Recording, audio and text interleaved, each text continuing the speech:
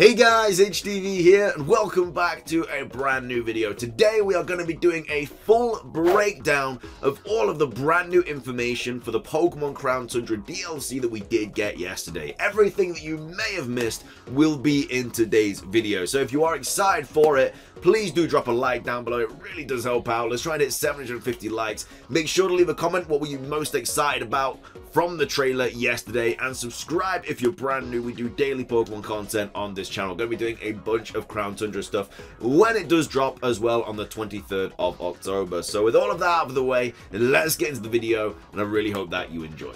So, starting things off, what we're going to do first is go over the trailer, because there's some things in here that you may have missed out on. And then not only that, we're also going to be going over the Pokemon website, because for some reason there's a bunch of information on the website that wasn't shown in the trailer, such as like Galarian Slowking's typing, its ability, its exclusive move. There's also some stuff about the legendaries, like not even mentioned in the trailer.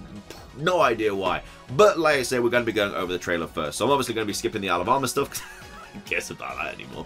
Anyway, Crown Tundra. So obviously this is the station that I'm guessing you start at, that you come out of, or it might actually just be one of the like kind of like the temple things that all the Reggies are in and stuff. Either way, it looks like quite a prominent building.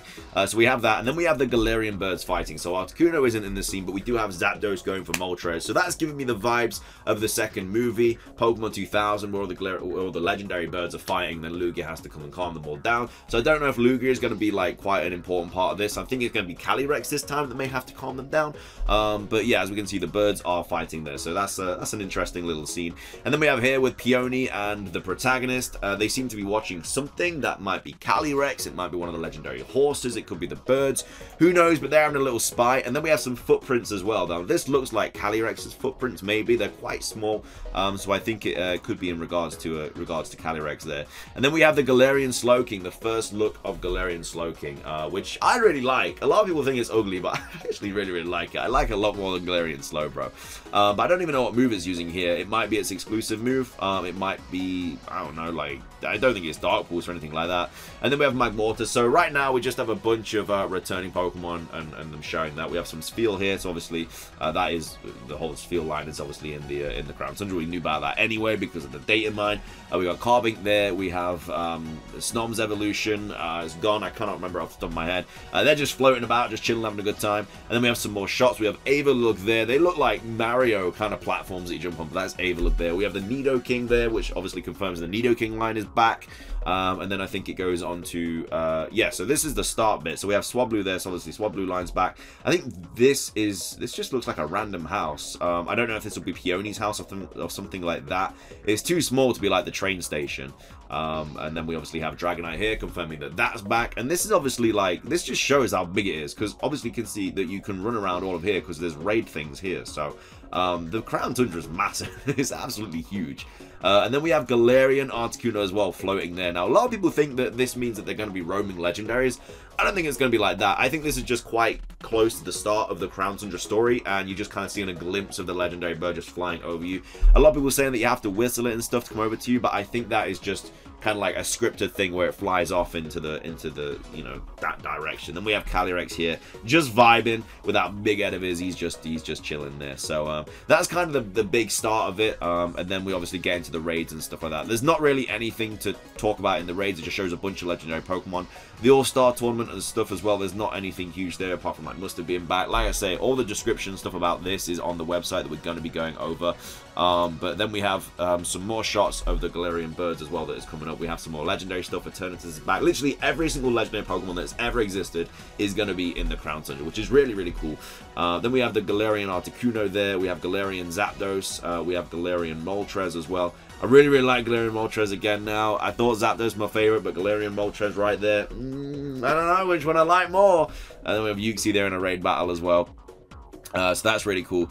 Then we have this as well. Now these look like they're going to be like the Reggie temples. That's definitely well, I mean, it's true anyway. It's got like the Reggie eyes on it and stuff like that. So don't know how the original 3 Reggies are going to link into the story, but I'm sure they will at some point. We have Reggie Alecki there. We have Reggie Drago. Now this is very interesting as well, because right here we obviously have a Getsis, well, the eyepiece anyway, that you can obviously dress up. I love the fact that Hydreigon's following her as well, because obviously that's Getsis' ace Pokemon. But it seems to be that we get evil team customization options, which is interesting, because I remember going over a rumor which stated that we do get, I'm pretty sure the rumor said we get Getsis' eyepiece, and we also get Team Flair's glasses. So I'm going to try and find that rumor again, because that legit could be true now, because we obviously have Team Flair here as well, their glasses. We obviously have Lysander's ace Pokemon, which is the Gyarados following it as well. Basically confirms that following Pokemon's back as well, if that wasn't already obvious. But then we have like this nice little suit, and then yeah, we have that eyepiece as well. So evil character customization is back. We have Absol there, we have the Generation 6 fossils, we have an Altaria in the back, we have a Nidorina down there, just kind of confirming all these Pokemon back, but we all know they were back anyway because of, well, the data mine. And then we have Zygarde's complete form there as well, and then we have Calyrex here. Just doing some sort of like electric field thing, and then obviously you touch the tree, and then that obviously creates some sort of cutscene, so that's to do with the Galarian birds, whatever, and then it says the Crown Tundra. So there is a lot of stuff in the trailer that showed stuff about the Crown Tundra, but it didn't really give us anything new. We got like Galarian Slowking and stuff, but we didn't get anything about like the Ultra Beast. We didn't get anything about the legendary horses. We didn't get anything about that. So yeah, it's really interesting. And this scene here is just where they're all fighting again with the Galarian Zapdos, Galarian Moltres, and Galarian Articuno. It says legendary Pokemon from the past are back, but they're all fighting, so there's definitely some sort of situation going on right outside of the tree as well that they're all fighting about. But apart from that, there's not really anything else that's new about the trailer. Like I said, it just goes into detail about a bunch of other things. Obviously, there's a complete edition that you can get, which is coming out on the 6th of November. Obviously, the Crown Tundra is coming out on the well, it's coming out on the 23rd, but it's coming out on the 22nd if you're in America. But that's because of time zones. Myself included thought that America were getting it early before like Europe and Japan, which made no sense because obviously it's a Japanese game. But no, what it is it's just time zone. So it's going to be really, really early in Europe for us. I'm talking like 4 in the morning, because we're 5 hours ahead of America. And obviously, if that's getting released on the 22nd, that's probably going to come out at like 11 PM. So it's going to be really, really late for America. It's going to be really, really early for us. And then Japan is going to be like midday. Australia is going to be like midday, so they're fine. But yeah, that's why it was a little bit of a confusion, like why America were getting it a day early, but they're not. It's just how time zones are going. And then obviously there's like the Pikachus and stuff like that.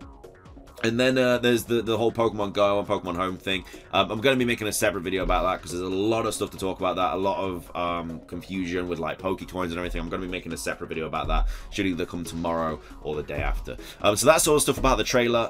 Next up, we're going to be going over stuff on the website that has a bunch more information about stuff that wasn't even revealed, kicking things off with the ability patch. So this was obviously data mined. It's basically the item that allows you to change between the normal ability and the hidden ability. But it says in the Crown Tundra you may get new items called ability patches. They're hard to come by but worth the effort. If you use one on a Pokemon, its ability will change to its species' hidden ability if it has one. With an ability patch and a helping of Max Suit from the Isle of Armor, you can bring out the hidden ability on the first partner Pokemon you chose at the beginning of Pokemon Sword or Pokemon Shield, and give it the capability to Gigantamax as well. So I feel like this ability patch is going to be just as rare as like the mushrooms that you need to obviously do Gigantamaxing and stuff like that. But yeah, this is just confirmation that there is a new hidden ability item, which I don't know why it wasn't in the trailer, because it's like a big piece of information, especially if competitive. So I'm very, very surprised that that wasn't revealed in the trailer, but it wasn't. Next up, we have Galarian Slowking. Obviously, we know nothing about Galarian Slowking from the trailer, but it's all on the website. So it is a poison psychic type Pokemon, and it has the new ability called Curious Medicine. It also is 1.8 meters tall, and it weighs 79.5 kg. Anyway, this is just kind of like information about it. It doesn't really give anything like regarding what it's like in game. This is the stuff that we know about. Oh, so the move that it was using earlier was the hidden ability move, not hidden ability, the signature move called Eerie Spell. So Eerie Spell is a psychic type special move in which the Pokemon attacks with tremendous psychic power. If hit, the opponent doesn't only take damage, it also loses 3 PP from the move it last used. So it's kind of like pressure on steroids. Very, very broken move. But the fact that it says if hit means that it's probably not 100% accuracy. It's a special type move though. But like I say, it does damage. It also lowers the opponent's last move by 3 PP, so you can stop them from like spamming certain moves or whatever. Especially if that move only has like 5 PP, so like your hydro pumps and stuff like that are not going to enjoy an eerie spell in the slightest. Next up we have its well, not hidden ability, but its new ability, which is called Curious Medicine. Very, very broken ability for VGC. So basically, it's a new ability introduced with this expansion. When a Pokemon with this ability enters the battlefield, allies' stat changes are reset. So that is super, super useful. If a Pokemon comes in and intimidates your team, you can bring in Galarian Slowking, it'll cancel that out. Obviously, the thing you have to also think about is if you set up a Swords Dance or a Curse or a Dragon Dance, it'll also reset that. It won't just reset the stat changes that have gone down, it'll also reset the stat changes that have gone up. So obviously, think a little bit about that when you're using it, but on the plus side, it's very much going to be useful for stopping things like Intimidate or whatever. And Sticky Webs as well. That's obviously very, very useful. Anyway, next up, we have this new features. So this is to do with the legendary Pokemon. So all this raid stuff here. So the Dynamax stuff is really interesting because you're not bringing your own Pokemon to these raids. No, you have to select Pokemon that are given to you. The rental Pokemon. So that's obviously going to make it a lot harder because you can't bring your Gigantamax Pokemon, you can't bring your perfect EV and IV Pokemon. It is rental Pokemon. And some of these Pokemon are mad as well, bro. There's a Charger Bug there, man, and that's going to be legendaries and stuff like that. I cannot believe it. But yeah, it basically says new features added in the Crown Tundra, explored Pokemon dens in the Dynamax adventure. Instead of your regular Pokemon team, you and your fellow trainers will choose rental Pokemon to bring along into the depths of the den. If you encounter a wild Dynamax Pokemon during your exploration, you'll need to work together with your 3 teammates in a max raid battle. If you win the battle, you'll have a chance to catch the Pokemon, and one trainer on the team can swap the newly caught Pokemon in for the Pokemon they had before. But if you lose a battle, you'll be ejected from the den. Try swapping out your Pokemon as you explore so you'll be prepared to face whatever comes next as you seek the legendary Pokemon said to lurk in the depths. And if you want to delve even deeper into the den, Endless Dynamax Adventures may be the thing for you. Endless Dynamax Adventures lets you keep on going until you lose a battle. So that's going to be like for the, the try-hard Pokemon fans. I can't wait to try that. And it says, give them a try if you want to test your metal. So yeah, it basically says, here's the rentals, and then this is how it actually looks. So you actually get the typing of what den you're about to fight, and you can choose that as a team. And then, like I say, if you beat the raid boss, you can then swap it out with one of the Pokemon in your team. So if someone is rocking up with a Charger Bug and you just beat, I don't know, like a Clefairy or something, you can swap that Charger Bug out for a Clefairy. And then obviously at the very end there is a legendary. So the legendary Pokemon, so these are all the legendary Pokemon that are back. The interesting thing about this is that like Urshifu's there and stuff, so a lot of people are thinking that like maybe Urshifu's going to be a raid boss, Zacian and Zamazenta are going to be a raid boss, Eternatus is going to be a raid boss. I don't know about Zacian and Zamazenta, maybe, but the thing is though, there's version exclusives. So I don't know if there are version exclusives, well, if there are version exclusives, well, which they are, but if Zacian and Zamazenta are back, I don't know if like Zacian is going to be Sword exclusive or Shield exclusive. I'd probably say Sword exclusive, but we'll have to wait and see. It says, with the Crown Tundra, you'll be able to encounter every legendary Pokemon that's appeared in the main series of Pokemon games. Find legendary Pokemon during your travels in the Crown Tundra or while you're on Dynamax adventures, and you'll have a chance to catch them. Some legendary Pokemon appear only in Pokemon Sword, while others appear only in Pokemon Shield. So again, we don't know what version exclusive Pokemon, which ones are which, but we'll have to wait and see. It's going to be interesting for like the third legendary, like Rayquaza and Palkia, not Palkia, Giratina, Suicune, Landorus, Kyurem, Zygarde. We're not really sure about how they're gonna do that. And then we basically have the Star Tournament, which they didn't really show anything new about it. It's just kind of stuff that we knew, like it's just two-on-2 multi battles with like familiar faces and stuff like that.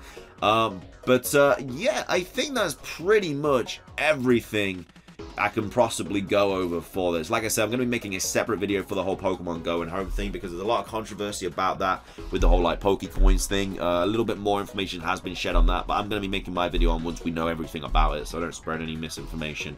But yeah, that is pretty much going to be everything for today's video. I really hope you guys did enjoy it. If you did, Make sure to drop a like down below. Let's try and hit 750 likes. Leave a comment. What was the best thing about the trailer in your opinion? I really like the reveal of Galarian Slowking.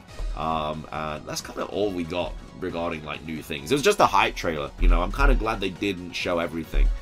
So I'll be able to see like the horses for the first time when I actually play the Crown Tundra, which I obviously will be doing when the Crown Tundra does come out on that Friday. I'll be doing a full playthrough stream, and we'll probably be doing some shiny hunting after it as well, so make sure to subscribe for that. Turn on the notifications, all that good stuff. That is going to be everything from me though, guys. Thank you so much for watching. Hope you have a fantastic rest of your day, and until next time, peace.